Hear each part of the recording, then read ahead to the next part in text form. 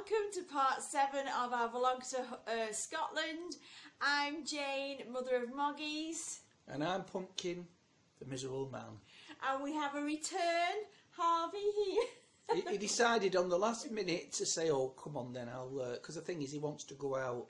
So we said, you know, if he does something for us, then obviously we'll let him go out. So he said, "Oh, go on then, just for a few minutes."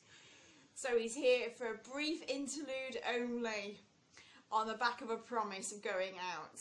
So, what we thought this week is we could talk about what's going to happen on day 12, because you got up to day 11. So what happens from day 11 onwards, Pumpkin? Well, I think we're going to have to start looking at coming back home, going down from where they make all the candles in Wick, all the way down to back to Inverness, and then down to see the Loch Ness Monster. We'll pay him a visit. What, Nessie? Nessie. We're going to go and see Nessie, yeah. And did you not mention Glasgow? Well, that's that.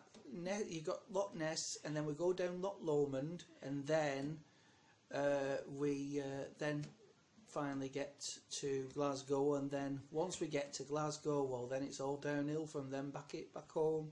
I know that feeling very well. You're over in Glasgow at all?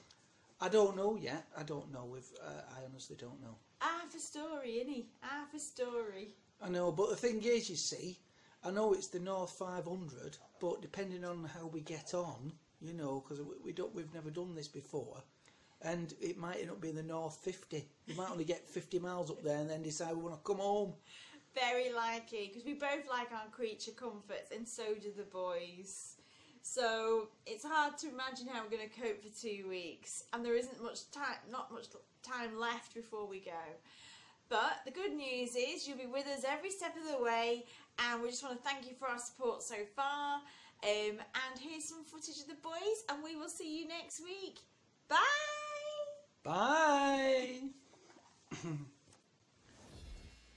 We haven't told him yet that this furry thing that's on the radiator is not going with him. And I'm dreading telling him that, but we're going to have to tell him that the day before.